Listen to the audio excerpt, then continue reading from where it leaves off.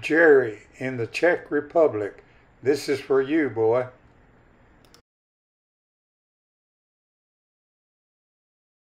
Here's a quick turkey report. We were down to one turkey hen here named Henny Penny, after the tom had been killed by some varmint.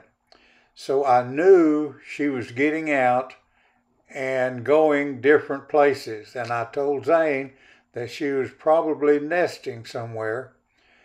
So one day I did catch her out, and I tracked her over to behind the big house. Then I lost her. I thought she had gone under the patio, but later Mary found her here, and then we knew that she was setting eggs. She was sitting on 12 eggs, and hatched 10. We have several cats here on the homestead, and I knew with those baby turkeys now out and running around, their life was in jeopardy. So I asked Zane to catch them.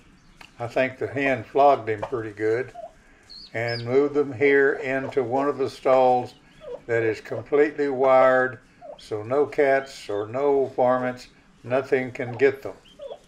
We will leave Henny Penny in here with them for a few days, and then we'll move her out and leave the chicks here by themselves.